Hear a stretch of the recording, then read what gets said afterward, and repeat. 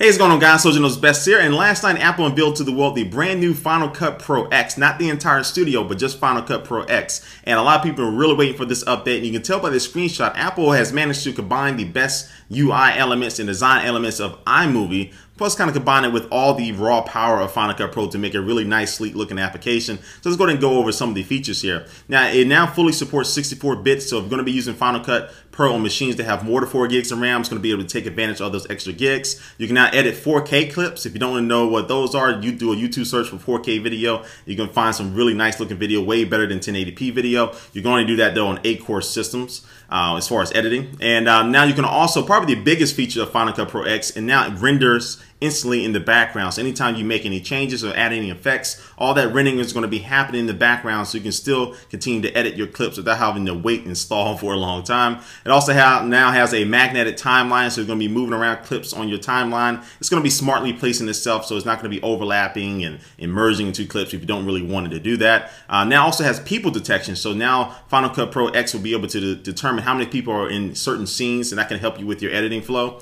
Now it has instant color matching, has smart collections, so you can group together certain audio clips or certain stills that have a certain amount of people in them. You can now use smart collections to group all those clips together. And that also has automatic image stabilization and also a rolling shutter fix. And all of these changes are happening while you're importing the video clip into Final Cut Pro X itself. So for people who use DSLRs out there, you know, if you go side by side very fast or up and down, you kind of have like a rolling shutter effect that looks horrible. Now iMovie, not iMovie, I'm getting this confused, but Final Cut Pro X would be able to fix that problem while you're importing that video clip in. And also while you're importing the video clip in, you'll be able to go ahead and start editing whatever is already imported into Final Cut Pro X2. So that's already going to speed up your editing process. You don't have to wait for the entire clip. You go ahead and start editing while things are importing in. Now, those are just a real quick look at some of the major features in the new Final Cut Pro X. I'm gonna leave a link down below to a website that was covering a little bit more detail about the new Final Cut that's going to be coming out.